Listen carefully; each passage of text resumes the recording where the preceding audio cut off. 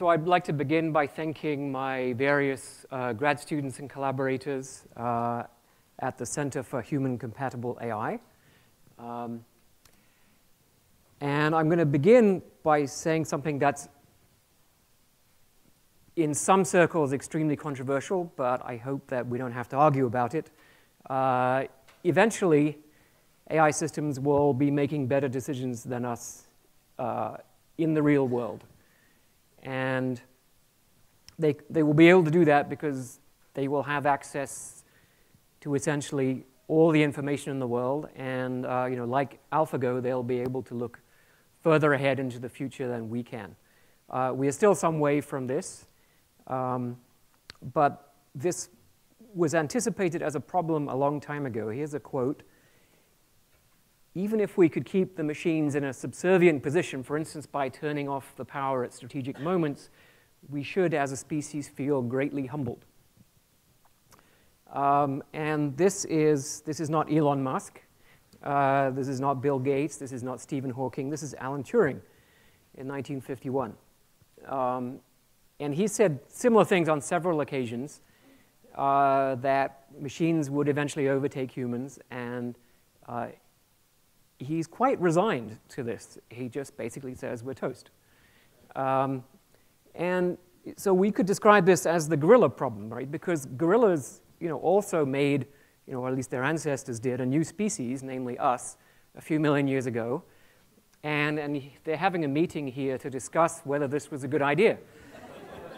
And you can see just from the body language, no, this is a terrible idea, right? This is really, really bad for gorillas to bring into existence this species that can just outthink them.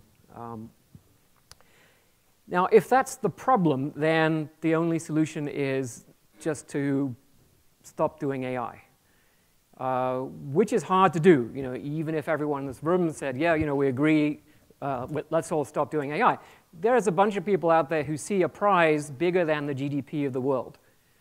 They're not going to stop trying to achieve that goal. So we have to figure out more about what the problem is, and can we avoid the problem, right? Can we avoid ending up like the gorillas?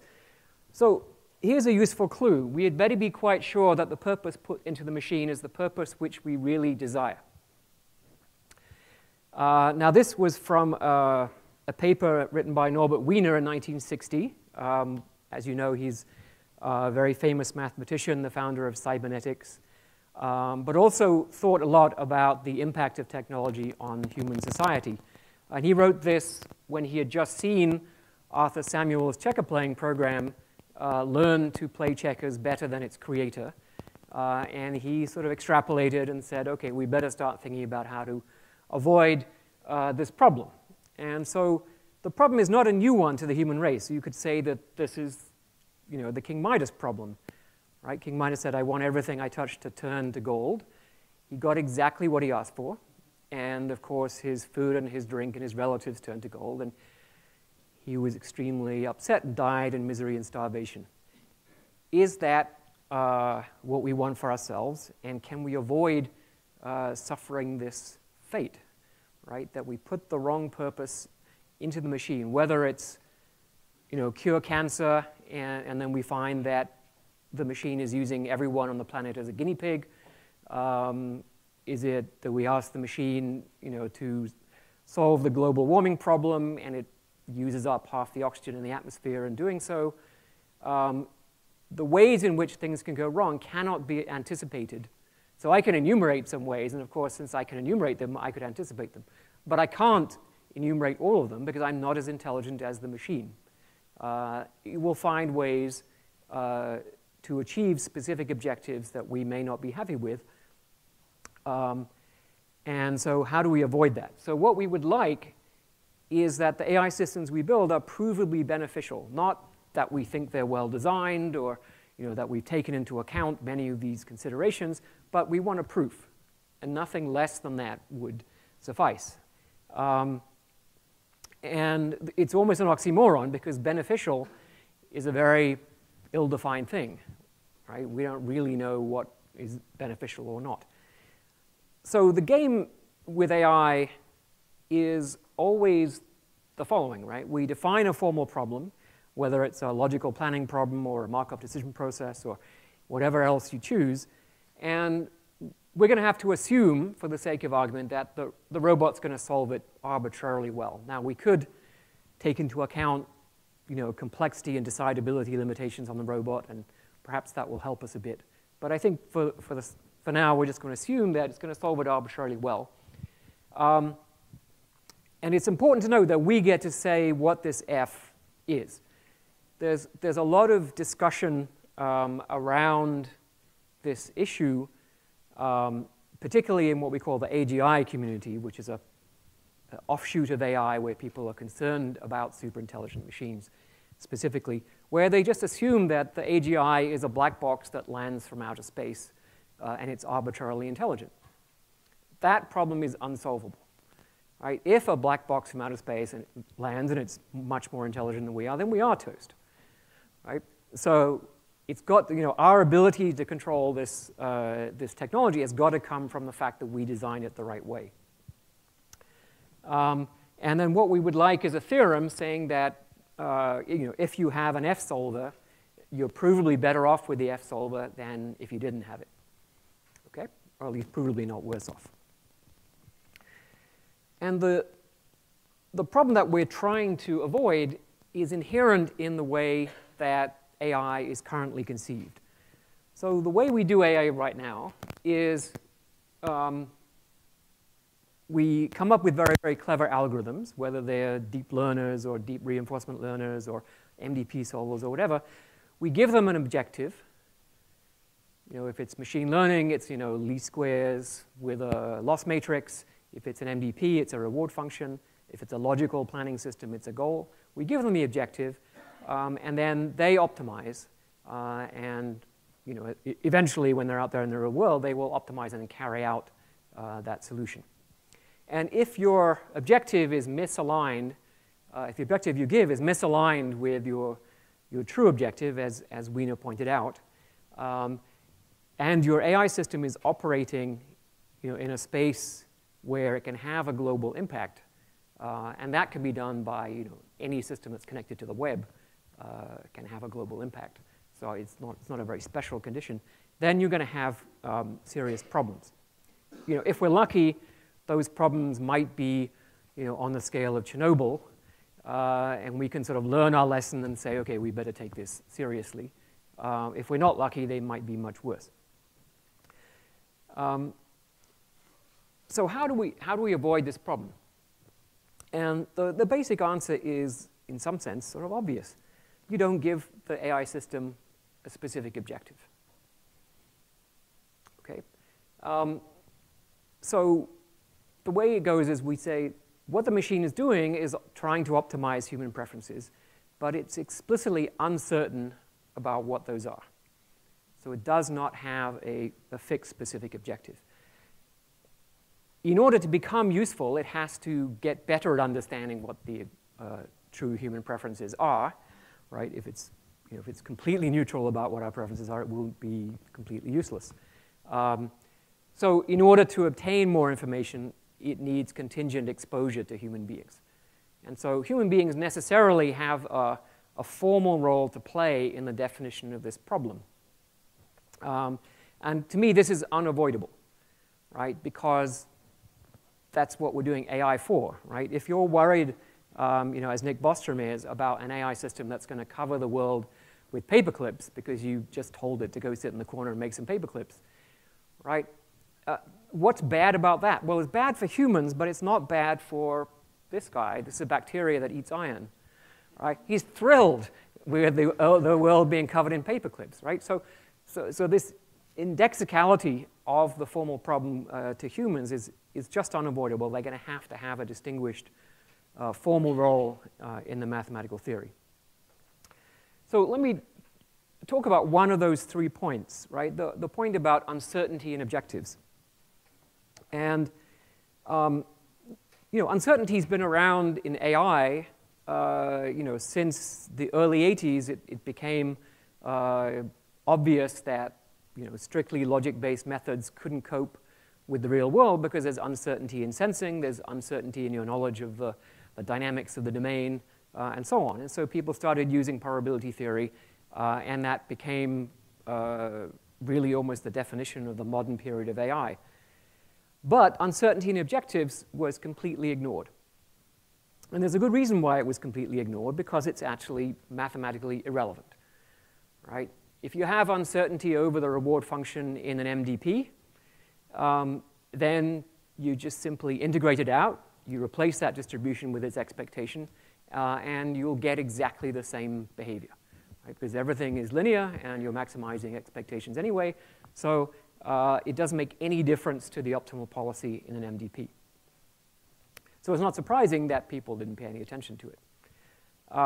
But that theorem isn't true in the case where the environment can provide further information about the objective. Right? And this is a crucial point, because according to the third point on the slide, if you have contingent exposure to humans, human actions provide information by the usual reveal preference concept about their underlying objectives, their underlying preferences. So if I think about, so now I think about how I wrote the first 3 editions of the AI textbook that I wrote starting in '94. And in those 3 editions, this is kind of the picture that you have. There's a human objective, and we assume that it's observed, right? We assume that the value of the objective is known. Now, the human objective affects human behavior, and if you give it to the machine, it's going to affect the machine behavior. And so I've drawn this as a kind of a graphical model, and in graphical models, if that variable in the middle is observed, then the variable on the left is irrelevant to the machine behavior, right? The human objective is just a sufficient statistic for how the human and the machine communicate. Once the machine knows the objective, the human doesn't matter anymore. And that's kind of the problem, right? Then you get the single-minded pursuit of curing cancer or solving global warming or whatever, and the human could be jumping up and down and saying, no, no, no, but it's too late, you've given the objective, right? So obviously the interaction could be more complicated than that, but this is the basic problem in pictorial form.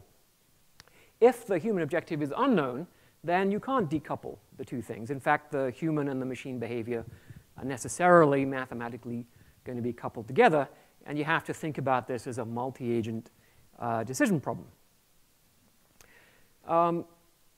And I just found this quite helpful when looking at various problems that were already arising. One of those was Google's catastrophic failure of its image classification algorithm, categorizing humans as gorillas.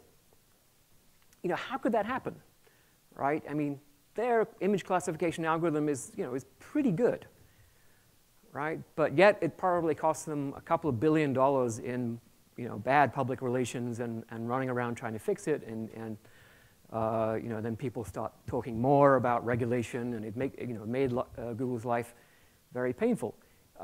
So how did it happen? Well, it happened because they were using an image classification machine learning algorithm with a loss matrix, and that loss matrix was uniform, meaning that the cost of misclassifying any object as any other is the same, right? So misclassifying, a poodle as a Maltese is just the same as the cost of misclassifying a human as a gorilla, right? So they simply put the objective in. It was the wrong one. They probably never even thought, what am I putting in here? Because in machine learning competitions, the uniform loss matrix is the metric that we use, right? But the real world isn't a machine learning competition. And so I think they never thought about what the loss matrix should be. If they had thought about it, they would have said, well, it's probably pretty complicated. We're actually not really sure yet how we should assign cost to all these, and they should have put, the learning algorithm should have started with a great deal of uncertainty about that loss matrix. They should start thinking about, what is the form of the prior over loss matrices, how is it structured, right? It's not just a distribution over 1 million entries in that loss matrix. It has a lot more structure. So it creates a whole new sort of sub-discipline of machine learning. It also creates algorithms that should be entitled to say, I'm not going to classify that image, right? Because I don't know whether it's going to cost you a lot if I make a mistake, right? And so these kinds of things you just don't see ordinary learning algorithms doing because that's, they're solving a different problem. Another example is just to think about something very, very simple. We've thought about giving tasks to robots for decades. You give the robot a task of fetching the coffee. The robot calculates a plan for fetching the coffee, goes and fetches the coffee, and comes back, right? Now, in the real world, this is much, much more complicated, right? If you're in the Georges V in Paris and you send your robot to get the coffee, you might regret it because it's 21 euros for a cup of coffee, right? You would like the robot to say, boss, the coffee's 21 euros. Are you sure you want me to buy this? And so we should stop thinking about these things as instructions, right? They're not an instruction to a human, right? The human is not carrying out this as its sole mission, as his or her sole mission in life, to get the coffee at all costs, right? That's just not what we do. What we do is we take your request as an indication that, contrary to our prior, right, since we weren't already on the way to fetch you coffee, right? So our prior was, you don't really care. You say, I'd like coffee. Now you update that. Your current value of coffee is a little bit higher than what the prior would have suggested. It's also probably an indication to the robot that there is a reasonable and feasible way to get the coffee, because you wouldn't ask the robot to get coffee if you were in the middle of the Sahara, right, where the nearest coffee is 1,000 miles away. So just the fact that you asked for it suggests that there's probably a reasonable way to get it. Now, even if the robot is uncertain about many other aspects of the environment, like, does the boss mind if I accidentally crash into this old master oil painting while I'm on the way to get the coffee in the Georges V? If the robot doesn't know about that, that's fine, because as long as it leaves those parts of the environment unchanged, it doesn't matter whether it's uncertain about the value of those aspects. Okay? So you get a kind of a minimally invasive solution, and the robot can be useful to humans even in the presence of enormous uncertainty about the overall preference structure. Okay, so how do we solve this problem, right? How is the robot going to learn more about the preferences of people by observing behavior? So this is actually not a new problem at all. In AI, it's called inverse reinforcement learning, and it's, for obvious reasons, it's the inverse of reinforcement learning. In reinforcement learning, you are given the reward function, and you try to figure out how to behave to optimize it. Here, you're given the behavior that optimizes it, and you're trying to figure out what the reward function is.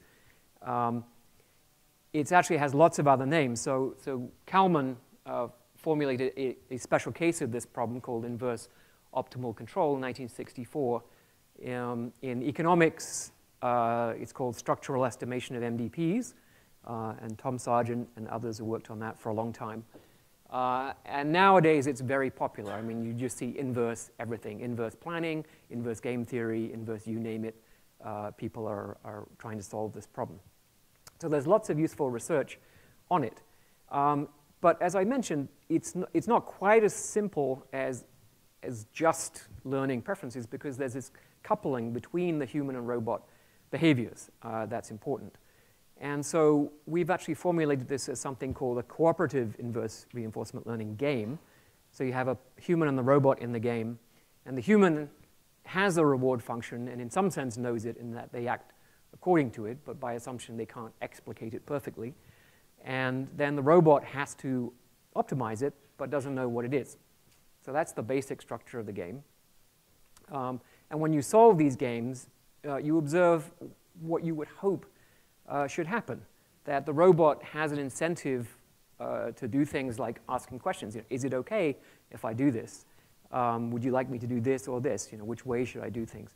And the human actually is now incentivized to teach the robot, because the human wants the robot to become competent so it can help the human as quickly as possible. And in particular, unlike in standard IRL or all the other variants of inverse everything, the robot shouldn't expect that what the human is doing is just solving the problem optimally by themselves, right? The robot should expect that the human is going to be doing something more like teaching than just expert behavior. And so in order to even figure out what the human is doing, you have to think about this in a sort of Nash equilibrium kind of way. So here's just a very, very simple example. Right, so there's two commodities, paper clips and staples. And in any particular state of the world, there's P paper clips and Q staples. And the human has a preference function, which is just a linear combination of how many paper clips and staples there are. So theta is essentially the value of a paper clip, and then 1 minus theta is the relative value of a staple. And the robot doesn't know what theta is, so let's say we have a uniform prior. And what's going to happen is the following. The human is going to make a choice, in this case between 0 paper clips and 2 staples, 1 and 1, or 2 and 0. And then the robot is going to observe that choice, and then it has to choose between these possibilities, right? So it's now going to make some paper clips. And those are the choices it has, 0 and 90, 50 and 50, or 90 and 0. Okay? Now, let's suppose, to illustrate this, that the human has a slight preference for staples. Right? So a paper clip is worth 49 cents, and a staple is worth 51 cents, if you want to think of it that way. Okay? So if there were no robot and the human had those 3 choices, right, which one would the human choose?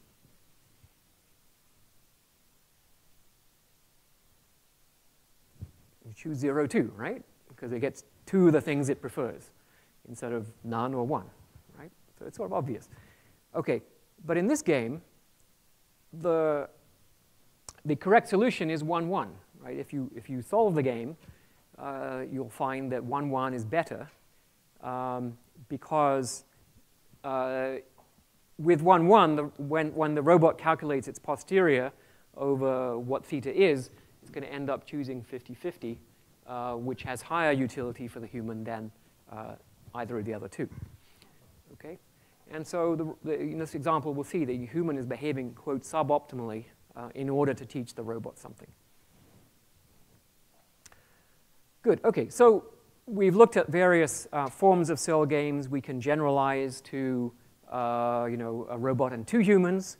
And of course, immediately, now each human has an incentive to be more pathetic than the other one, so it gets more help from the robot. So we got to figure out good protocols for avoiding these kind of strategic incentives. And how does the robot aggregate preferences? So there's a well-known theorem of Harsani saying that if you have 2 agents, two, I guess, principals who have identical priors on the world, the optimal solution for the agent is to do some linear combination of the preferences of the 2 principals. And this is a very famous theorem. But it turns out that actually when you generalize to the case of 2 principals with different priors about the world, in fact, the theorem ends up changing. And the way the robot should behave, it should give weight to the preferences of the principal whose prior turns out to be more accurate, right? And if you have more than 1 child, then you already know this, right? Because each child says, I want such and such. I want to go to the movies, therefore I believe it's going to rain. And the other child says, well, I want to go to the beach, therefore I believe it's going to be sunny. And you can say, fine, you know what? If it's sunny, we'll go to the beach, and if it rains, we'll go to the movies. Okay? That kind of contract is reflecting this theorem, right? Okay, so there are more complications. I'm thinking we don't have time to go through these. I wanted to go through something called the off-switch problem, which comes from a paper that, well, the general idea comes from a paper of Steve Omohundro's about instrumental goals. So this is this idea that if you give a machine an objective, then among other things, it will necessarily act in order to preserve its own existence. right? For the very simple reason that you can't fetch the coffee if you're dead, right? So if you ask the machine to fetch the coffee, it now has an incentive to stay alive. Didn't really have one before. Now it does, right? And so it won't let you switch it off, even if it's doing something you're extremely unhappy with, right? And that's a kind of behavior we would like to avoid. And it turns out that when you add uncertainty about the objective, the robot behaves differently. So let me just illustrate that with another very simple decision problem. All right, so the robot has a choice. It can do this, this action that might make you unhappy. We'll call that action A. And it's very uncertain about what the utility of that action is to you. Okay? Or it could just switch itself off, right? It can say, I'm so worried about upsetting people that I think I should just commit suicide before I start, right? Now, we don't want robots to do that either, but if that's the only choices, then we're not particularly happy. So we're going to give the robot a third choice, which is to say to the human, I would like to do action A, but I'm going to wait and give you the chance to switch me off. Right? And the question is, why would the robot ever do that? Right? Why would it allow the human to switch it off? And the answer is because the opportunity to be switched off actually conveys information. And it's very analogous to non-negative expected value of information. It's actually a good idea for the robot to do this when it has uncertainty about the value of action A. Right? So the human's going to say, OK, I can switch the robot off, which gives me guaranteed value of 0. Or I cannot switch it off, in which case the robot is going to do action A, which has some utility. And now the robot knows that since it hasn't been switched off, the value has positive utility. Right? So that part of the distribution goes away. And now the robot can choose action A, knowing that it's better for it to do the action than to switch itself off. Okay? And so you can show that in all circumstances, as long as there's uncertainty, that waiting and allowing yourself to be switched off is better than just choosing the action or switching yourself off automatically. Okay? And this is a very straightforward theorem. And you can also show that if you have such a robot, it's provably beneficial, right? It'll either basically do nothing, or it'll do something that's useful to you. So, so that's all good. Now, the problem is that solving these cooperative inverse reinforcement learning games, particularly, we can do that in toy worlds, and we can do it under the assumption that the human is behaving, that is solving the game. Of course, a human isn't going to solve the real game at all, right? There are all kinds of issues about actual human cognition that are going to mess this up. Computational limitations are an extremely important one. So, for example, if you're watching Lee Sedol, at some point in the game against AlphaGo, he made a move after which he was guaranteed to lose, right? Now, he's maybe switched the game theoretic value from +1 to -1 by making a bad move. It does not mean that he wanted to lose, right? That's extremely important. So we have to, in other words, in order to understand the choices that humans make, we have to take into account their computational limitations rather than assuming that they were rational in making that choice. Otherwise, we're going to infer the wrong underlying objectives. Human cognitive structure is also incredibly complex. So to deal with our computational limitations, I think one of the things we do is we have a very complicated hierarchical organization of our behavior. And most of the time, we're only choosing within the small world defined by whatever kind of subroutine we're in that hierarchical organization. So when I'm giving a talk, I can really only speak, right? Like, it would be very odd if I took out my cell phone and started trading stocks or doing backflips on the stage or any number of other things that I could do. But I'm in the giving a talk thing, so I say words that are relevant to the topic of the talk. So in order to interpret this behavior, you need to understand what where is the human and what is their, in the hierarchy, and what is their hierarchy. And so that's a lot of work. A lot of people say that humans are nasty, and so any robot that's going to learn from human behavior is just going to end up being nasty at the same time. This is not true at all, right? The robot isn't going to act like the people it observes. We're not doing imitation learning, right? People can have perfectly respectable goals, like I want to send my kids to college, but still engage in bad choices, like I'm going to do that by extracting bribes from all the people who come through my office. It doesn't mean the robot's going to extract bribes. It means the robot's going to figure out how to help the person send their kids to college while respecting the preferences of everyone else. So it has an advantage over humans in that regard. It's purely altruistic. Okay, there is one issue that is a problem, which is if the preferences of people include the suffering of others, then I think you probably need to not respect those preferences. And so this is the one place where there is some form of normativity that comes in. This is not purely empirical. I don't see a way around that, but I'm happy to take suggestions on how to do it. Okay, so to finish up, what we're really trying to do is to redefine AI, right? This is not AI safety as a separate discipline where we sit around nagging the AI people and saying, oh, don't do it that way, don't do it that way, right? We're really saying, change what you mean by doing AI, right?